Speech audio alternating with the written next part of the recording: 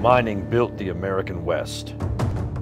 Prospectors carved tunnels throughout the mountains in search of gold, silver, and precious gems. Some made their fortunes, others paid the ultimate price.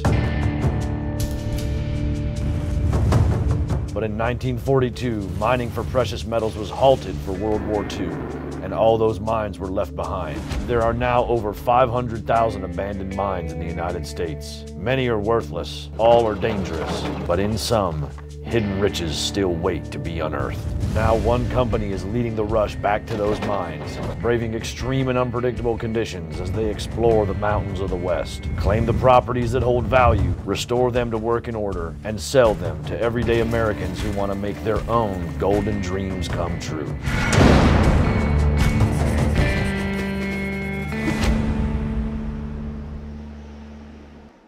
Corey and Jessica are a husband and wife team. They run Gold Rush Expeditions, the #1 mining claim seller in the country. Right now, they're in California's high desert, looking for a gold mine for a new client. My name is Chris, and I've always been fascinated with history, all sorts of history. My buddy Chris came to me, he got this mine idea going, and he wanted to do it all old school. And I'm like, okay, why not? Work a regular job, and I think it's something that I can really get ahead and make more than just a living. I've narrowed it down to the Old Dell Mining District. There are 2 potential mines. One of the mines is called the Brooklyn, and the other mine is called the Los Angeles. Given a downpour, there's a very real chance that we'll wipe out any road access with washouts and flash floods. Definitely have a bit of a washout right here. So we can make sure he's aware that if there is a storm, this is probably going to flood out. Flash floods are common in the arid plains of the southwestern United States. They occur when heavy precipitation falls on dry soil with poor absorption. The runoff forms a fast-flowing front of water and debris, destroying everything in its path. Even half an inch of rain from over 40 miles away can make a road impassable. Really don't like this ledge over here. If that tire starts to slip off the edge, let me know and I'll crank it back really hard. Careful on this road. This is slow. Shit. Corey and Jessica search in the scorching heat for the adit entrance to the Brooklyn mine. I'm roasting. Hey, look at that. That's a good sign. God, I love seeing that. Let's get some helmets on.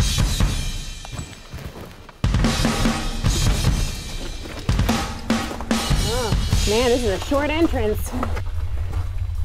My temperature's feeling better. I still haven't seen any good minerals yet. Yeah, me neither. Oh boy. Looks like there's 2 levels. Let me just take a note of this. Hey, if you could make that a little messier so I can't read it when I have to take a picture, that'd be awesome. Some days, working with your husband. Oh, look at this.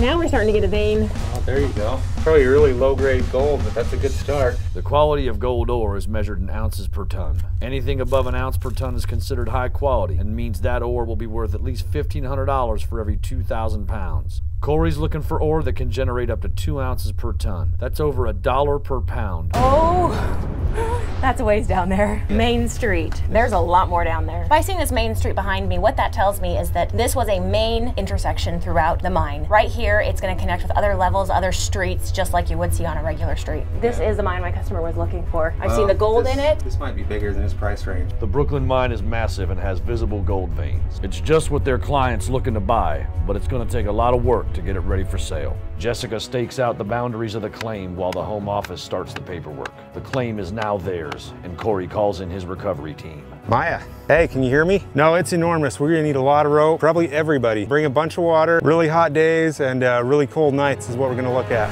California high desert is one of Earth's most extreme climates. Daytime temperatures over 110 degrees can plummet by 50 degrees or more once the sun goes down. The greatest diurnal temperature variation on the planet.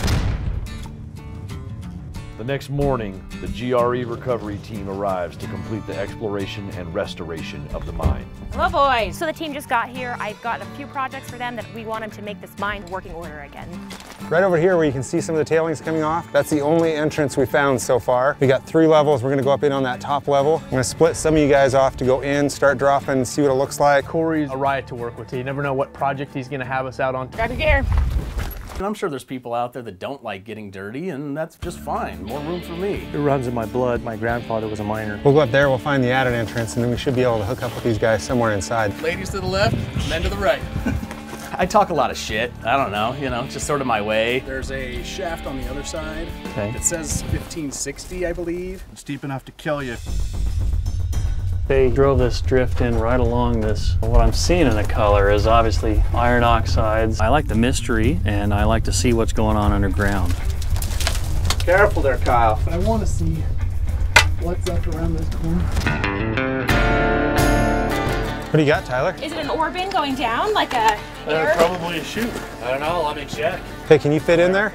Can we wedge you in there? Usually the jokes come at my expense. Corey's team continues to hunt for another entrance to the mine from above, while inside the mine, Maya prepares to descend Main Street.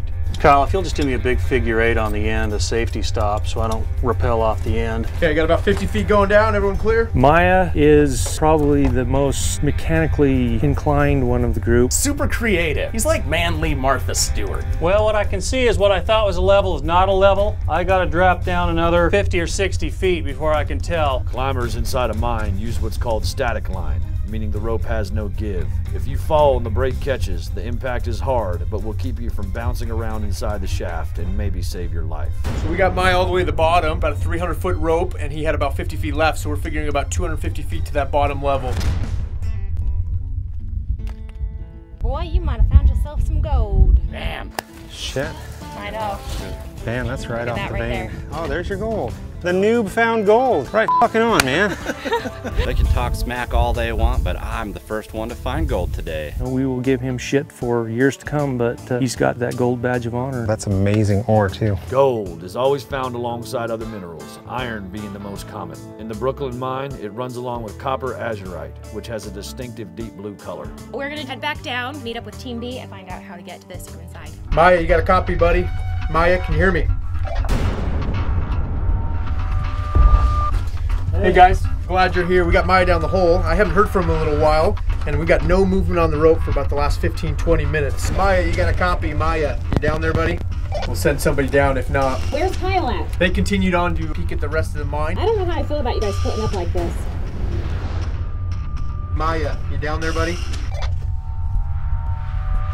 Maya, you got a copy, Maya.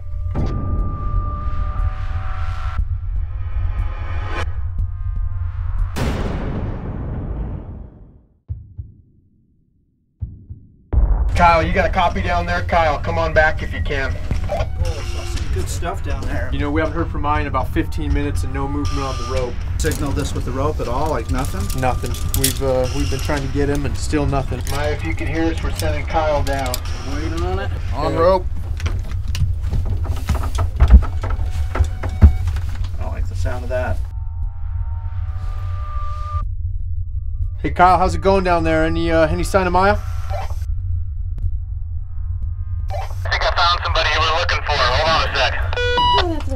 Yeah, all right. It's good to hear. All right.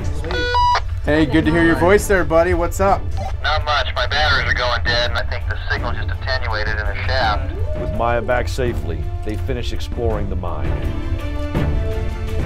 The next morning, the real work of restoring it begins. The main thing I'm concerned is that we're going to get up in that 110, 120 degrees. They might start cooking. I don't want anybody to die right off the bat, so we've got someplace they can get into the shade, drink some water. That will probably save them. If we're going to get that roof on there, we need to make sure it's really secure. The old one is probably blown off. That's why all the tin's everywhere. With the way this canyon's shaped, probably get some 80-mile-an-hour gusts. Canyon wind, also known as gorge wind, is the nighttime down canyon flow of air caused by the cooling of canyon walls. Wind is modified by being forced through the canyon. Its speed is increased dramatically, and its direction is focused by the cool air, creating a jet effect or wind tunnel. Let's do this then. All right, let's go. Kyle, wood, that's your genre, buddy. Their first project is to repair the old cabin's roof to provide shade from the searing desert sun, but they better work fast before that wind picks up. Why don't you hop up there and be ready? Coming at you. Get this done as fast as we can. There's not a whole lot of wind right now, but you know the desert changes in a hurry. Copy that. We've got a really crack team, an eclectic group of individuals with a lot of talents, but that only helps us as we get out on these sites and have to problem solve. Hey, rookie, need your help over here. Right now. They tease me about being the ginger and having no soul. I burn. I always say I'm allergic to the sun. Right here. All right, get to work. You know what, guys? You guys are doing all right. The cabin's just about finished. The second project is to rebuild the ladder in the Main Street shaft. Want to make sure it's nice and strong. This is the only thing supporting our weight when we descend that shaft, so this has got to be tied securely. Otherwise, we drop to our deaths. With their projects almost complete, most of the recovery team heads home. Maya and Jeff stay to help Corey and Jessica show the mine to their clients. He should be up here anytime, so as soon as he gets up here, we're gonna give him the grand tour and show him the shiny, show him the sexy, and show him the gold. Hey Jessica, I think they're here. Good afternoon. Hey, how you doing? I hope you're looking for a mine. I am. All right, beautiful. I'm Chris. I'm Corey. I get to meet you. Hey, Hi, nice to meet you. that's Paul. I was telling you about him. We started some sheltering on the top here, keep you out of the sun a little bit because it does get super hot out here. Let's get you geared up and get up into the mine. Great. I personally have never done this before, so these guys are experienced and they're going to take us down, show us the ropes. I just want you to be able to identify what's in here, and then when you see it out here, you'll be able to identify it. How do they know where the ore is at? Because it looks just like regular rocks everywhere. Depends on who started the mine. If it was the Spanish, they looked at different flowers that bloomed in the area because plants will grow off of that mineralization. One of the plants the Spanish looked for was the desert trumpet. It is an indicator of mineralized ground, and depending on the mineral content of the soil, the plant will change color. If you want gold, look for black. Jeremiah. Maybe we'll head in front of him, put them in the middle, and you guys lead up the back, and that way we make sure we don't lose anybody. Watch your heads coming in here. I'm a little nervous about going in there because you always grew up hearing stories and strange stuff. Well, I'm just afraid I might get claustrophobic inside this small shop. Why'd you say that? Because now I'm getting nervous. I hit my head 4 times already. You can see our veins continuing on. The whole tunnel just follows the vein there. Correct. And we're starting to get a little darker, so good gold ore will run with quartz. Chris, take a look at this. That's got to be like 4 or 5 stories down. We want to show them the gold, so let's get somebody in no harness. let's go. Some days my wife's balls are far larger than mine. She's off rope already, so she's clear of the shaft. All right, here we go. You're on your way. I'm going for the gold, you guys. Polly, come on down and check this out. Doing great on your own. Welcome. Hey, Jeremiah, you guys good? Yeah, Jeff, we're good. We're all off rope and we're on the level. We're gonna check it out. Okay, dog dick. I'll be down drinking the beer. You lazy bastard. Jeff is kind of our silver fox. He's a lot of fun. All this is what you're gonna want to take out. Lots left in this mine. I have a little surprise over here for you too.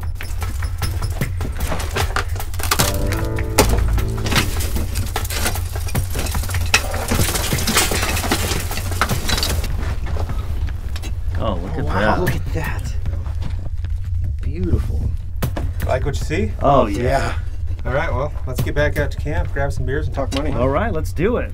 So the clients got here, I've shown them the mine, and I think they're really excited about the mineral content. I really think that this will be a sold deal here. If Corey and Jess can't make the sale, with all the time and money they've invested already in the mine, they'll lose almost 25 grand. It should be maybe in the 80,000, but maybe we could let it go in the 60-ish. I mean, we don't want to insult you because we know it's worth a lot of money, but, you know, we still need to have money so we can operate because 50,000 is everything we have. And we have a learning curve we got to take care of. We've got the client up here, and I want them to feel like they're getting what they expect and not that they're getting raked over the coals while they're out here. What are you thinking? 35, maybe. With our crew coming up and the time and money we put into doing some repairs on the site, just for you guys to get here. 50,000 is like the max that we have. That is like our entire budget because we still have a lot of equipment. You guys are talking about getting a rock crusher. The expenses alone, the road and then the wear and tear on the tires, and it's going to chew up a lot of stuff. Maybe if you guys would go somewhere around 38? 37, 38. What do you guys think if we maybe take a 40? That gives you 8 for a crusher, a few thousand to get you started. Beat 60, brother.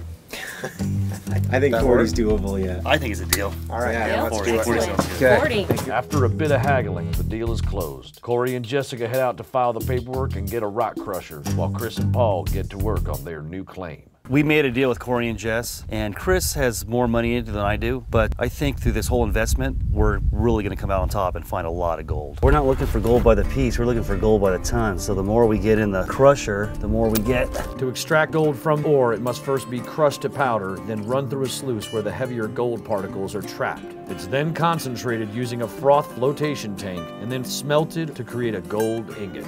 How many ounces per ton did they say we'll find? 1.5 ounces per ton, so that's pretty good. And how many tons can we put through the crusher every day? I say we could do like 3 tons an hour. Over the next few days, these fledgling prospectors sift through the tailings, scour the mountainside for deposits, and chip away inside the mine, collecting that precious golden ore. We gotta go to that one really rich spot and start there. If I break that big piece right there.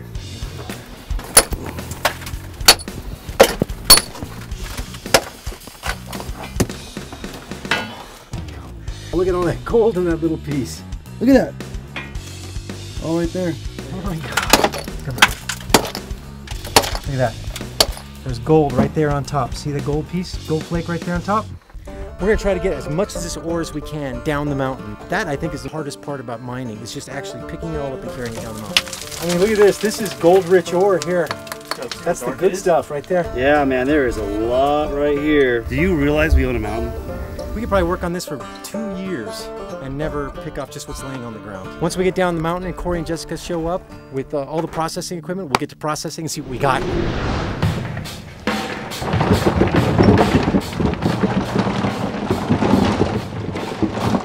There's gold in every bit of that. Oh, cool. Look how much is on there. That is some beautiful gold. We roll up today and these guys are already well into what they should be doing. They've got ore spread out on the table. They're like, hey, look, it's gold, gold, gold. This is some awesome stuff, guys. I'm tired and happy. It's exhausting. Well, we got Crusher behind us shortly. You know how the road is, so they're a little bit farther behind. But yeah. I got ice cold beers in the truck, so you guys are good. Let's have a beer. I love to see a success story like this. This is exactly why we do what we do. But I didn't know that I would catch gold fever. This is awesome stuff. And let me tell you, we're gonna find some gold, baby. This season on Claim Hunters. If we don't get stuck and we don't get run over, then we should make it. I got the claws. Oh, but look at those whiskers.